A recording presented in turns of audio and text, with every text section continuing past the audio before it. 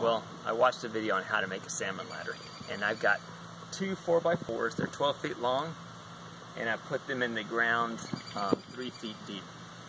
Also used 10 8-inch spikes. They're pretty strong and sturdy.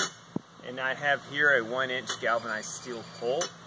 I was using a 3-inch dowel rod, but everybody gave me grief on Facebook, so I'm trying out with this. This is a lot heavier than a dowel, but a little bit harder to use.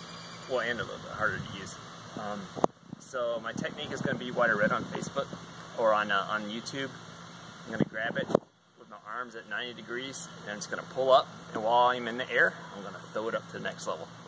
I'm still practicing. It's really rusty, but you'll see I may have gotten a little bit better. Alright, here it goes.